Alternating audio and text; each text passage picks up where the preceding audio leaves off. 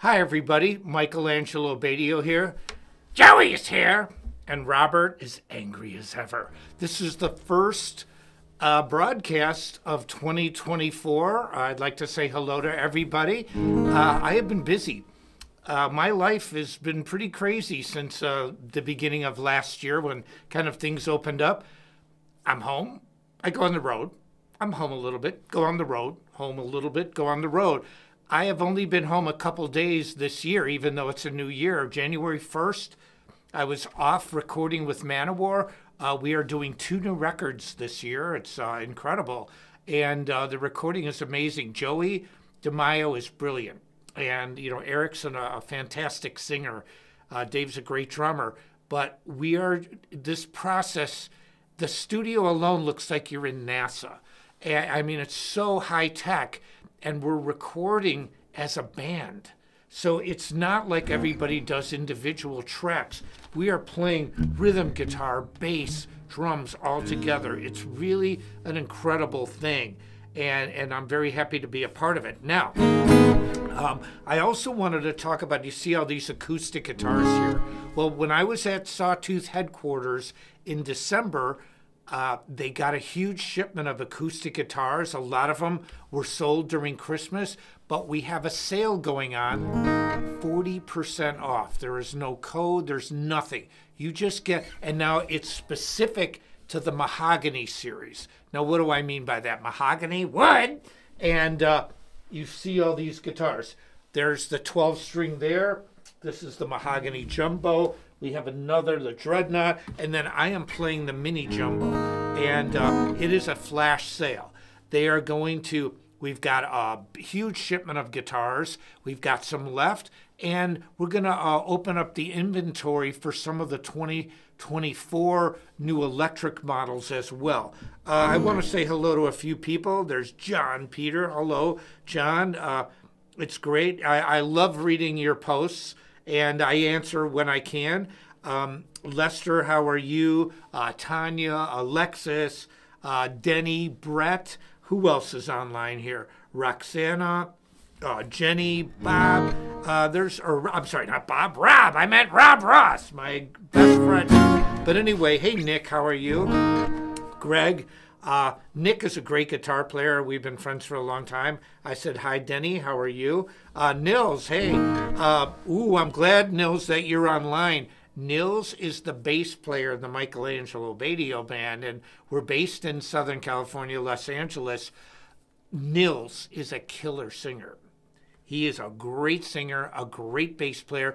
We can pull off 3-piece songs, and it's very difficult to do when you've got a 3-piece band because all the elements are super important. If you think of the big bands from the 60s, Jimi Hendrix, Experience, Cream, they had the same elements. You have a drummer that can just play hard and hit good. You need one of the other two to be able to be a killer singer. Nils is that singer.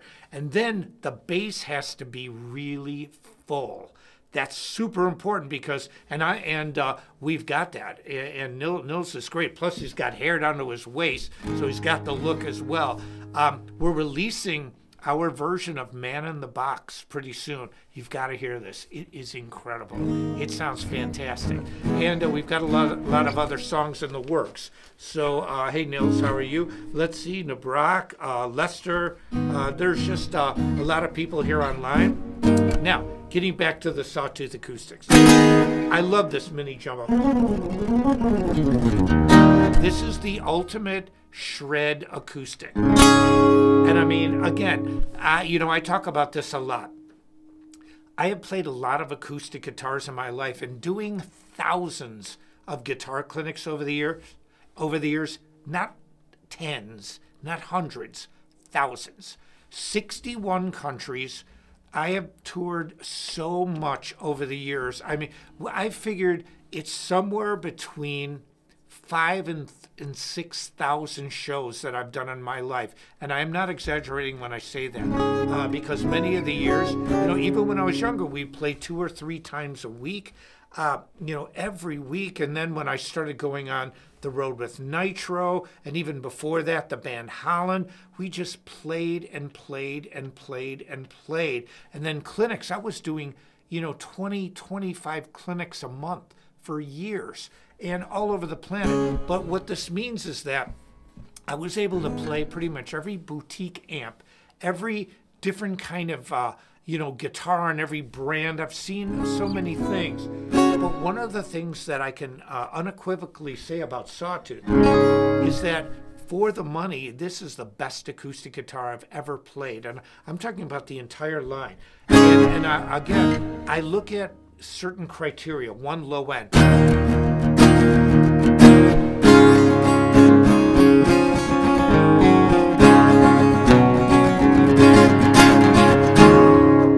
Got a great sound, and I'm playing a mini jumbo.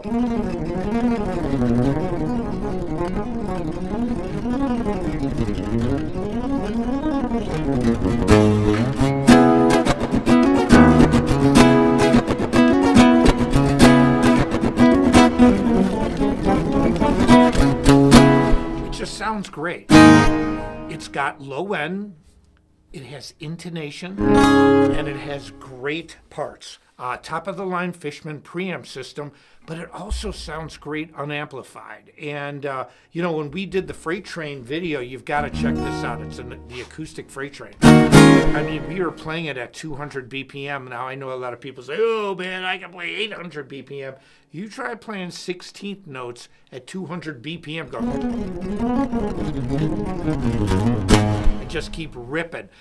This guitar was perfect for it. And then when I did the background rhythm guitar, I used a different instrument. But one of the other things that I look for too, it's got to have intonation. You have no idea how many acoustic guitars I have played in my life. This bridge is glued. These bridges are glued onto these guitars on acoustic. If you are even a 16th of an inch, the smallest, point off, you're going to be out of tune. And so that's another thing too. It's quality control, and that's where Sawtooth is great at this.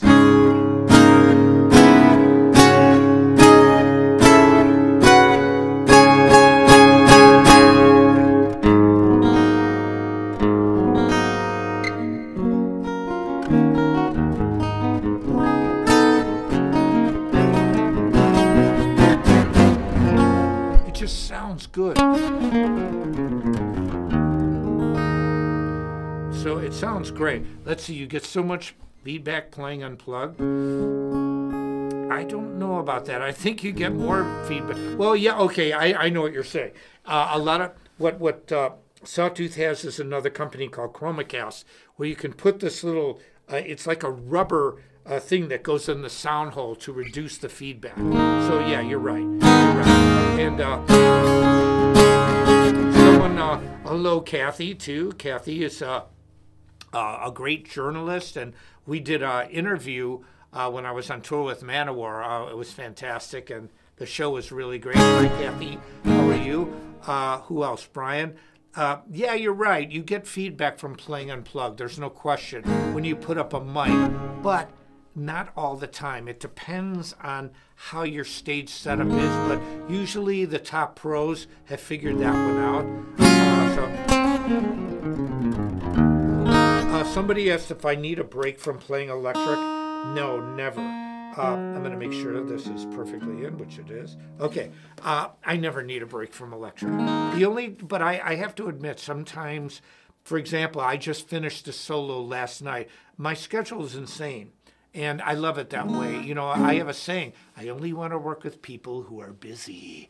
And the reason for it is that there's a reason they're busy.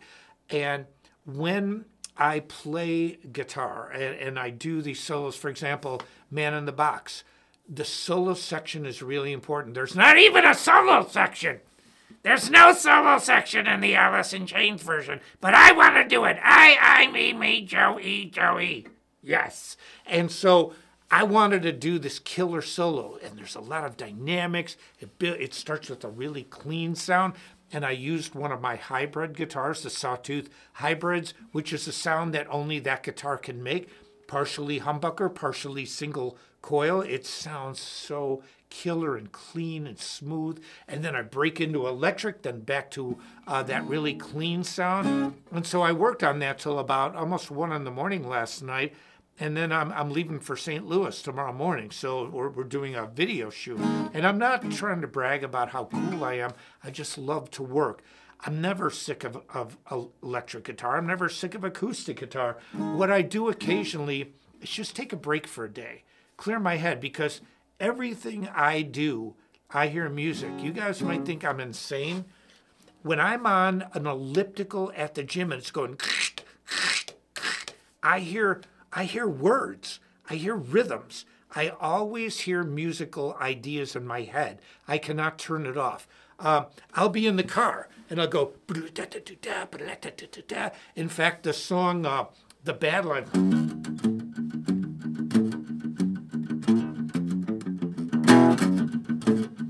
I heard it. I was just sitting in my car to stop like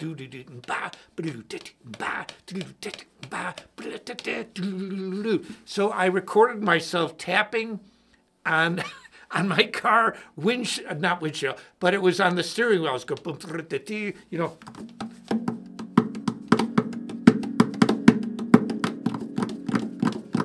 And so I was doing all this, and that's when I came up with the riff. So I'm always hearing musical things, always. My brain is filled with it. So sometimes I like to turn it off. Turning it off by watching a movie and just taking a break every once in a while. So yeah, I just read, somebody said about Miles Davis. I think it's true. You know, when you're a musical person, you know, I hear rhythms, I hear melodies and everything. Every single thing. But I have to say, I do. Zakk Wylde, Voodoo Child. Did he play Voodoo Child? I like.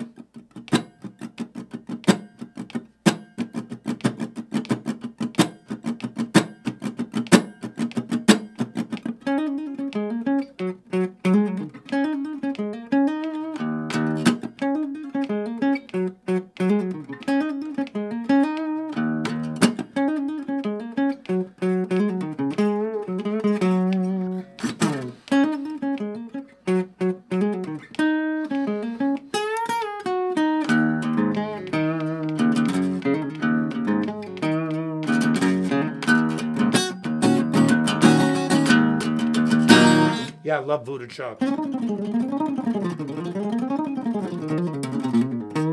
I don't really work on my wah chops that much. Somebody asked that question, and I'll tell you why. I'm really good at a wah. And I have a vintage Crybaby here. I even have the Morley one with the optical sensor that you don't need to turn it on. There's kind of two different theories to it. You can do it in beat and wow, wow, wow, well, like...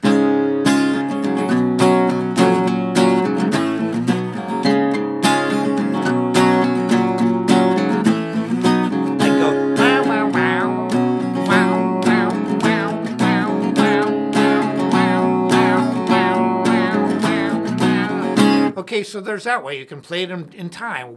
I can just go the wow, wow, wow, wow, wow, wow, wow, which is pretty cool. It sounds really good. Or you can just be nuanced, like,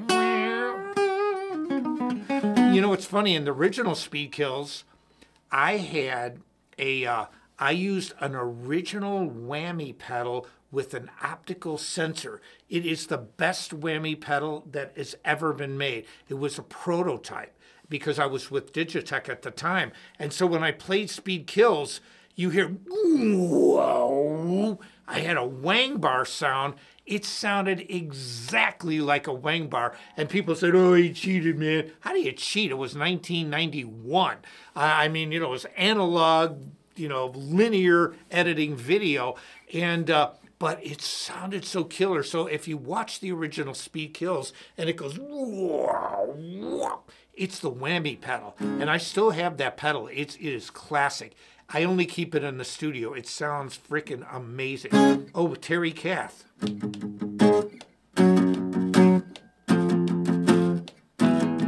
Hi, Cynthia.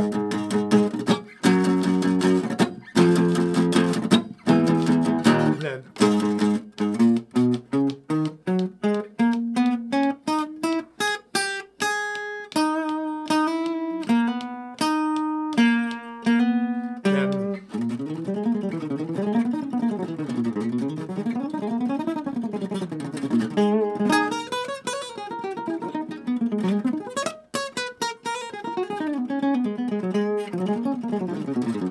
Somebody asked me what my opinion of Steve Vai is. I think Steve Vai, I've thought about him a lot because I've said this, and it's kind of funny. I know Steve Vai. We're not super close friends, but we're on a first name basis. He doesn't like to give me like really killer compliments. You know, there's always this thing, well, you know, like I did the Michael's double guitar and I didn't mean to take the wind out of his sails. Well, he did. He did mean to take the wind out of my sails. Why would he have done it? And or like, you know, I'm a freak on guitar. And I love it. I totally respect him. I have all his albums. Here's the thing that I've learned from Steve Vai, a lot. I've learned a lot from him over the years because it's a very competitive nature. We both came up in the 80s, and I understand the competitiveness. And he told me that, you know, and I think he said it in interviews that, you know, something's always cooking in his head. I mean, think about what he does. You know, he'll go on his own tours. Then he goes with the original G3.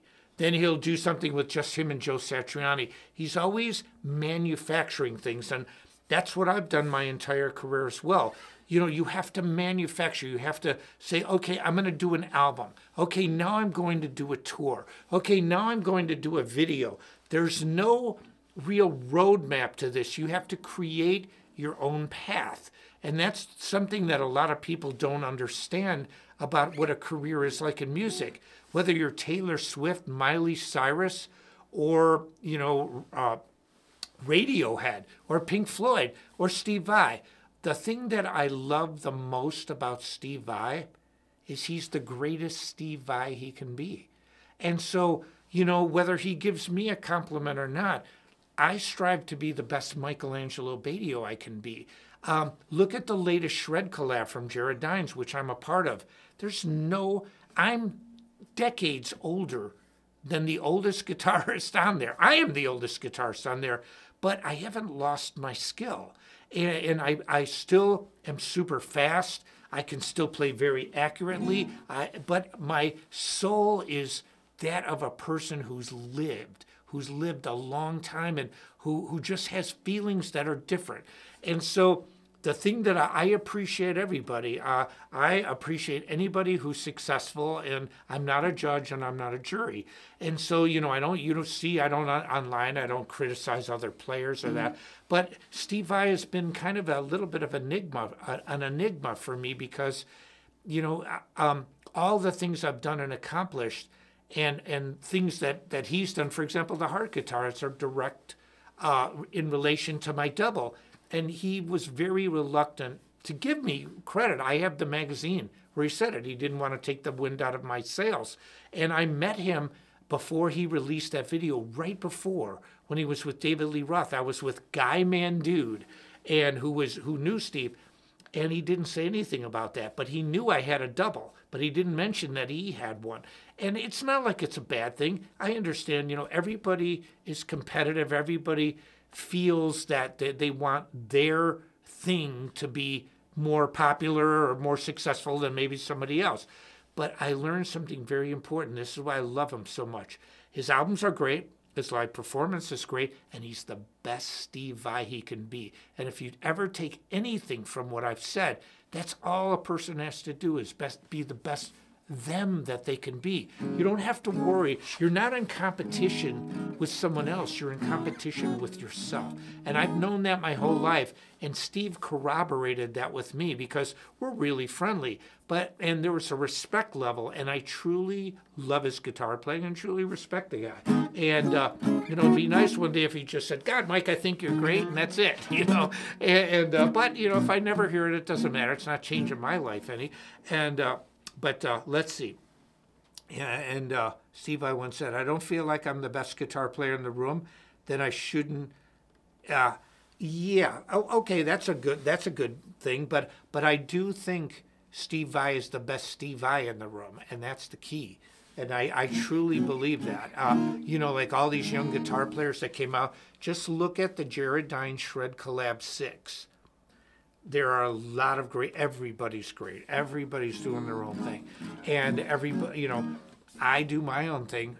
and I do it to the best of my ability, and I'm still at the top of my game, and I work very hard at it. You know, I practice today. I've delivered songs. You know, we're working with Man-O-War. Okay, somebody wrote, why might I have more trouble with ascending 2-note per string patterns if I start on downstrokes?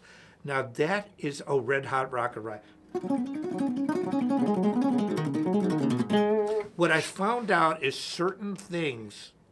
Okay, somebody wrote those tattoos need touch-up. Okay, Jeremy, let me tell you. Oh, no, it's a manual.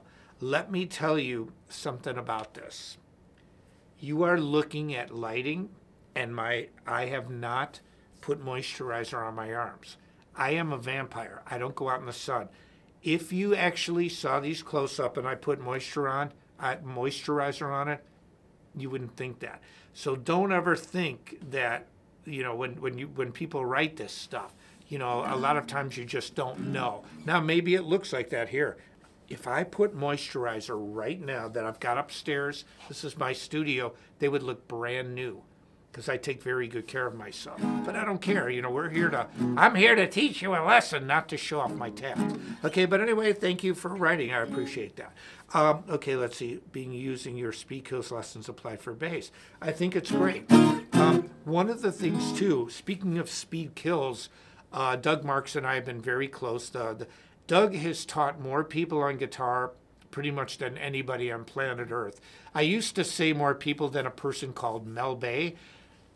Doug surpassed this. I mean, so many people have studied from Metal Method. I've got to say he's #1 on this one.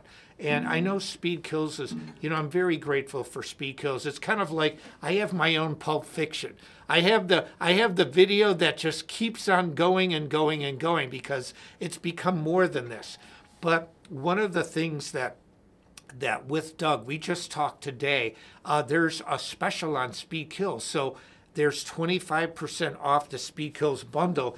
Adam, can you put up the screen? LearnToShred.com. You can go to metalmethod.com, but I have my own URL. Yes. You can go to Learn to Shred and learn to shred. And so what I do was, all my programs are there, but the Speed Kills bundle is 25% off. And Doug is just great. You know, we had a long conversation today, and, you know, we're like motivational speakers to ourselves. And, you know, it's something interesting, because this is what I can say about my programs and about Doug's. One of the things that we've always done since day one is do the highest production of videos. So you can look back. Now, things change. I mean, fidelity of an iPhone is or an Android is so much better than the highest camera in the early 1990s. But when we did Speed Kills, it was a 2 + 2 is metaphor -1, a 3-camera shoot. And it was done with the highest quality cameras we could do. And that's why, and the lesson, I saw somebody recently, I follow all the young guitar players. So, you know, I know about Polyphia, you know, I know all the, you know, Alice, you know, that played on the last Shred collab. All these, you know, they're all the great guitar players. And so I watch many of them, you know, all the people that Rick Beato has on his show, even Pat Metheny, even though he's been around a long time, but I watch a lot of young guitar players. And I saw somebody teaching guitar, and he was all upset because people are taking his stuff. Now I'm going to tell you guys something.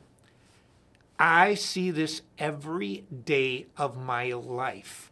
I see somebody talking about concepts that I have talked about in the past. Now, did I make up everything? No. But this is why Speed Kills will be relevant. You know, there's relevance to this 2 decades from now. It was right the first time I taught it. You cannot, the violin has not changed in the last 100 years. Paganini is still as great today as he was in the 1700s. Somebody said that, oh, well, if you don't have a song that lasts at least 30, 40 years, then you've done nothing. I have no boundaries.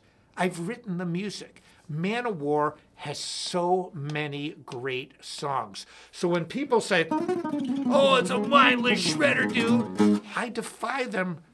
I just, one of my songs, No Boundaries. How about another one of my songs, Gotta Run? Now, granted, I didn't write it alone. I wrote it with the singer, Freight Train. These songs are 30 years old, and they're still in movies. They're still relevant songs. And so this whole thing about, oh, people play fast, they can't write music, it's stupid. It's stupid. It sounds like it's sheep. It's like, okay, here's a few words that, okay, a shredder. Okay, what does a shredder do? Well, they play fast, but they can't write. They just repeat this stuff. They don't know what Paul Gilbert can't write. Are you guys serious?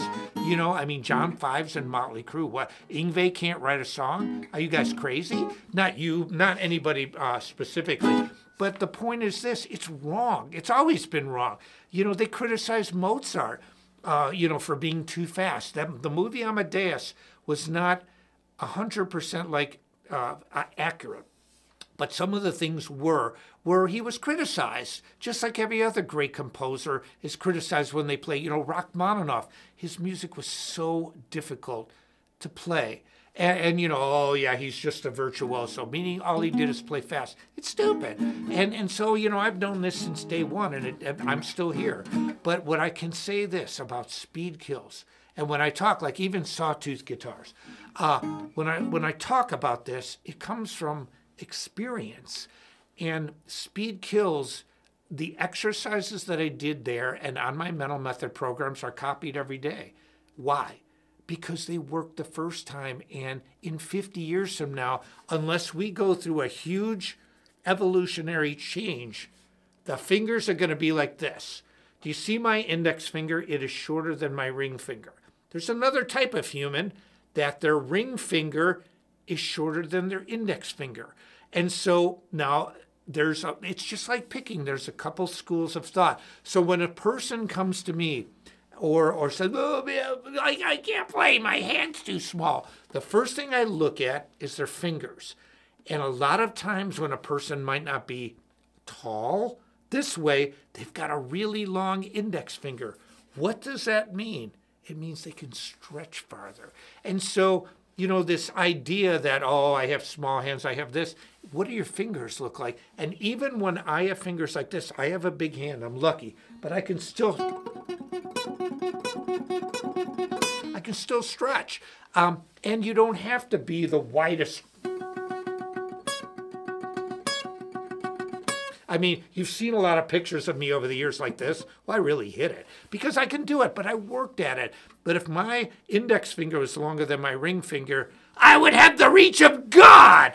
Nobody could touch it. And so, but I don't. So what? What am I going to complain? Oh, my hand. No. Joey doesn't complain because he's a narcissist. He doesn't care. I don't care. I'm going to shred. And so that's what it is. You just find out what you have and work with it. But Speed Kills works. It works because it was right. Because I did the research and I gave it to you and I tried to help you. Doug Marks's programs, his basic course is the best basic course on planet Earth. And all you're going to do when you see other people do it, and look, I don't discount anybody who's teaching guitar. I think it's the most noble thing you can do to pass on information. And I passed my information on freely. Somebody asked me today, dude, is like the Do your son?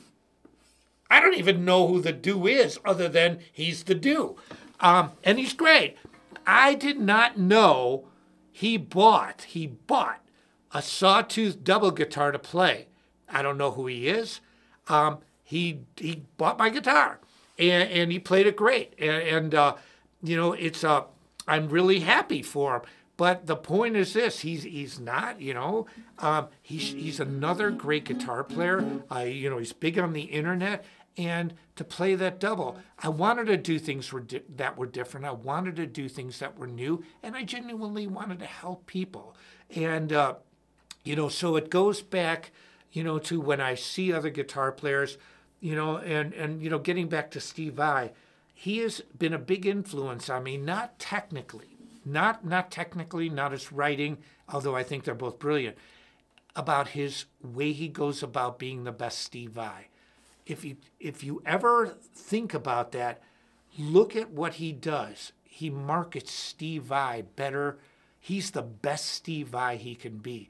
And that's inspiration for me to be the best Michelangelo Badio that I can be. And so, anyway, yeah, the triads and 3 octaves. And hey, Renee, how are you? But anyway, I want to say this too. We have 40% off the Mahogany Acoustics.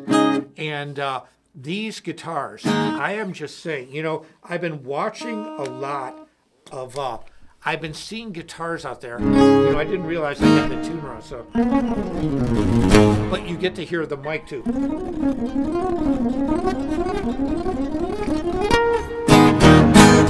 When I've been seeing guitars with built-in effects, and I've thought about this, can I just say right out, that's insane. It's not a bad thing to get a guitar with effects built in, but here's what you do. It's like buying a car or buying a computer or updating or buying software. It's obsolete as soon as you buy it. And so if you get all these built-in reverbs and built-in delays and all this stuff, what are you getting? You are buying an instrument that without that, what does it sound like? Not that awesome. And the software that's in there to create those sounds is obsolete because there's somebody right now working on a newer version. And so here's what I think about acoustic. I have nothing against those companies that do that, but it's an idea that, frankly, for me, I could never wrap my head around and I would never use, and I'll tell you why. Pick an acoustic that's amazing, okay? And look at the price point. There are no better acoustic guitars for the price point than Sawtooth. There are not. I don't care. I played them all. I've been to so many. I've been easily to 2,000 music stores around the world in my life. And I'm not exaggerating when I say that. I have seen every kind of brand you can possibly imagine, knockoffs, every boutique amp, because that was my job. I went around the world doing workshops. And so I got to see store after store after store. And so I learned a lot about people who run them. I could actually kind of tell what stores were doing really good, what ones weren't, if a clinic was going to be crowded or not. I could tell by just walking in because it was I've seen so many. And so here's what I would say in my humble opinion. 1, get an acoustic guitar. That's a great acoustic guitar. And if you want effects, make sure it has a great preamp system like this top-of-the-line Fishman. Then what do? You plug it into something that has delay and reverb. Wow, what a novel idea. What am I doing right now? I'm not using the Sawtooth amps. I'm plugging it into my DAW system. And what does that mean? It means no matter what year it is, I can have the most updated software I want. I can get any sound I want. I could buy a little amplifier and plug it into my acoustic and go to the beach, just like you can with all the onboard electronics. But the difference is I can have updated electronics every time there's an update. And so when you're stuck with whatever proprietary software you've got or proprietary verbs and all this, that's it. And I think the best thing for me, it's kind of like, think about electric guitar. You want to get the best guitar you can. And so you can plug it in. I can plug it into my Marshall that's over there.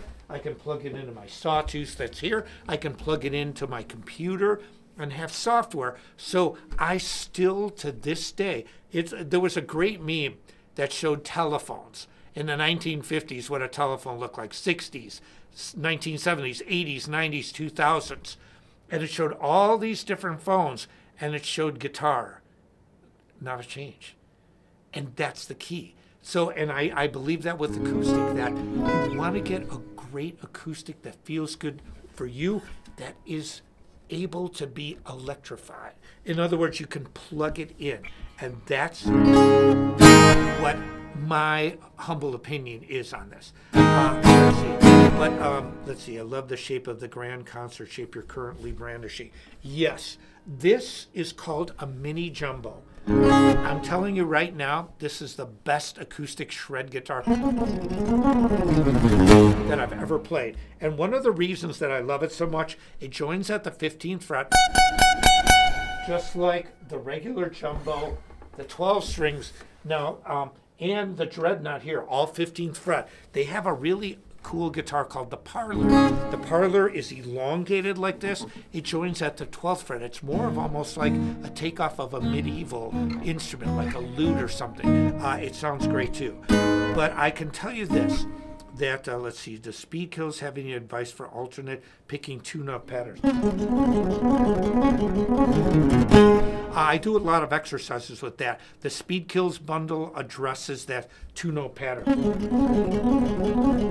But I'll tell you one thing to work on your two-note patterns, do the exercise that I always talk about, where you do fingers 1, 2, 1, 3, 1, 4, 2, 3, 2, 4, 3, 4. In other words, sometimes I started going down.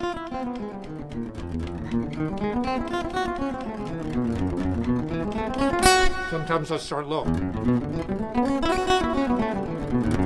So I do exercises on 2 notes per string all the time, every day. And I'm not exaggerating when I say that.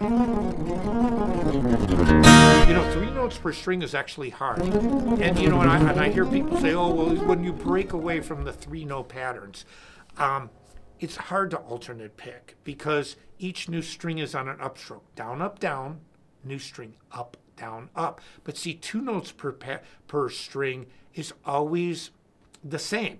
Whether you start on an up pick or a down pick, down, up, down, up, down, up, or up, down, up, down. And certain things I found, like, for example, a diminished arpeggio. I talked about this on my Starlicks video that's available at Metal Method. I like to start those on an up pick, and I don't know why, but it feels more comfortable the way it goes. And, you know, this is a choice of the artist.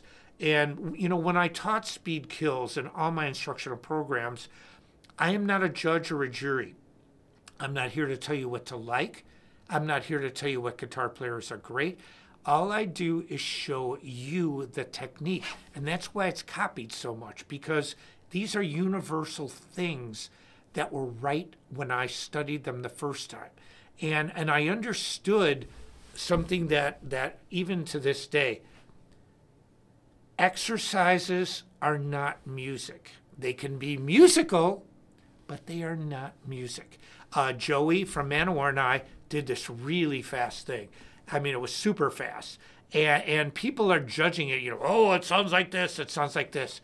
We said in the title, it is a warm-up exercise.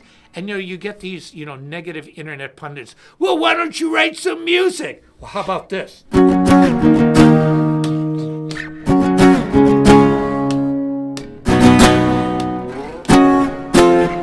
When you have 15,000 people up to 40,000 or more going, warriors of the world, you've written something. Or how about fighting the world? Or how about battle hymn?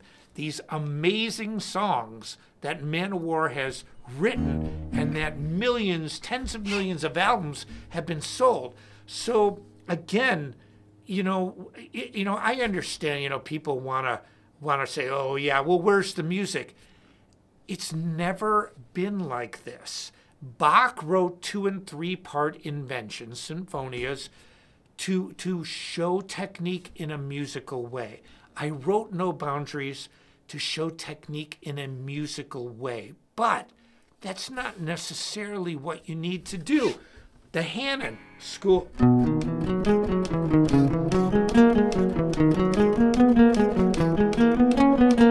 That's an exercise. Now, what is that, the greatest sounding song? That's not Comfortably Numb. That's a Pink Floyd. I don't hear any feeling in it. Like, I just don't hear it. It doesn't move me.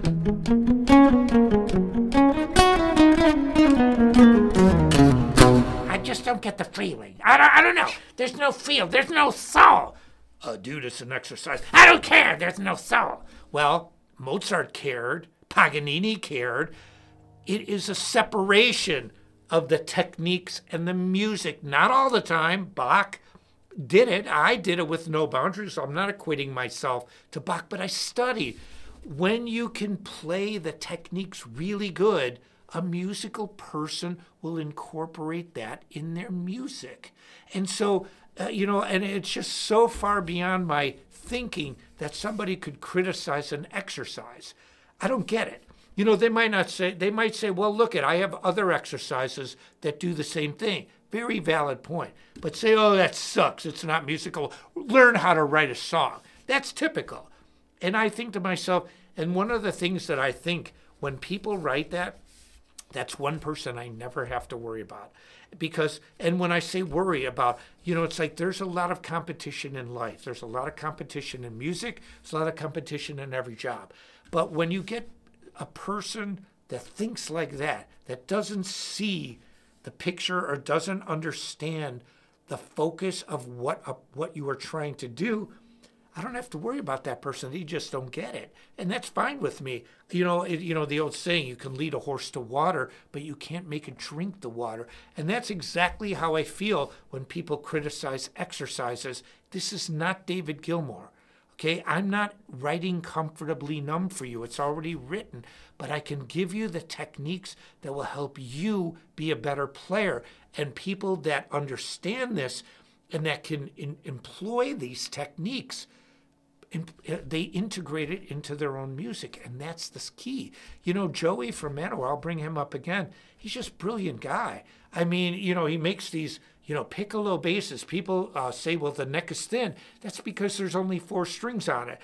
They are bass strings, but if there were 6 strings, it's a piccolo bass. It's a long neck.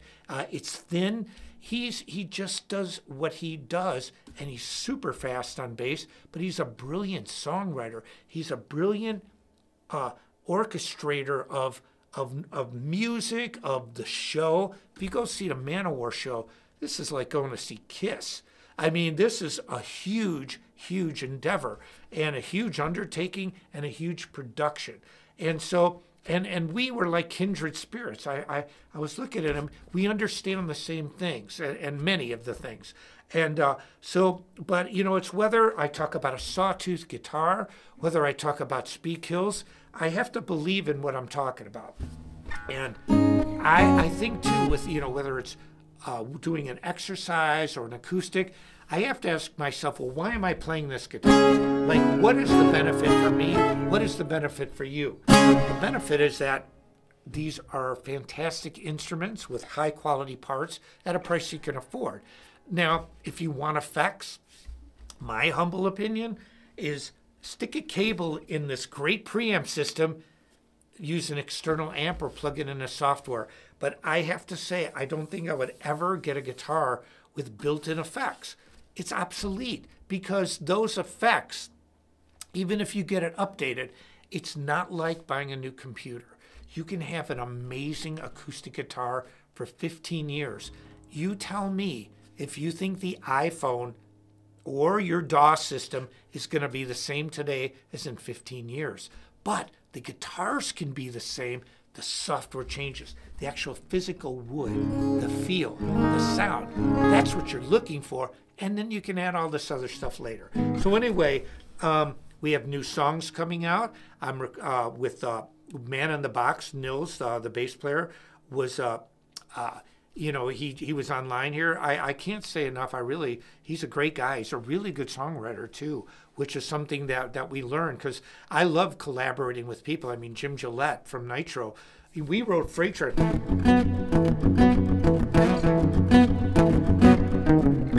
Like 5 minutes. And you hear that all the time. You hear artists, oh yeah, that song just came up, yesterday. And again, I'm not equating myself with these other players, but you listen to Elton John or anybody else, Queen, you find that a lot of these songs are written quickly. They're just kind of in the ethos, and you just kind of pluck them out. Or there's the river of music, and you tap in and swim in it a little bit, and then out comes this song. But when I can't write with somebody, can't write with him. You know, so I could have this riff. I had this riff.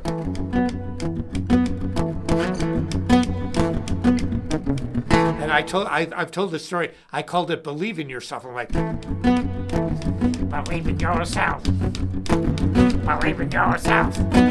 And Jim looked at me, he's like, dude, that's stupid. All of a sudden, I'm like a freight train. I'm like a freight train coming. Tell me what to do. Tell me what to say. Try to tell me how to live. I mean, it came so fast, or a long way from home.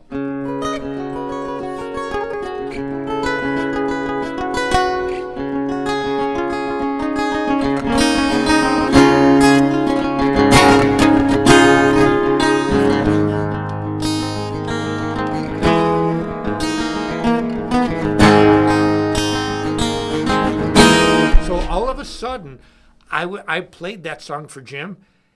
He had it. But I mean, he's like, all of us, he's like, been so long. He just started singing it, and then it went. And then it was like it wrote itself. It was so crazy. It just happened so fast. You know, we just worked so well together. It was amazing. And you know, yeah, granted, we would love to see the production of our first album, you know, done or remixed. But unfortunately, I actually had the master tapes. And I'm in my own house in the studio here, you know, below ground in the basement. You know, it's obviously finished. And there's like a big room back there, 2 rooms this way. It's pretty big. But the master tapes got damaged. They got, I was on the road. I had a leak in one of the, it's like this window well, and the tapes got ruined. So we can't remix it, but somebody remastered the first album, and it sounds amazing. Anyway, yeah, somebody wrote, can't wait to hear you're playing with Vinny Appice. Yes, Vinny Appice and I, and we're going to be at the Viper Room in May 31st. It's going to be amazing. Somebody asked about Holland songs. Yeah, I wrote every song with the singer. Got a run. It wrote itself pretty much. But anyway, I want to say this. Thanks to each and every one of you. Sawtooth Guitars rule. The acoustics are on sale, 40% off. Metal Method, 25% off. I'm recording with Manowar, and the Michelangelo Badio band has new songs coming out. Anyway, I want to say this. Thanks to each and every one of you. Thank you, thank you, thank you. I sincerely appreciate it, and I'm here to help. I'm Michelangelo Badio. See ya.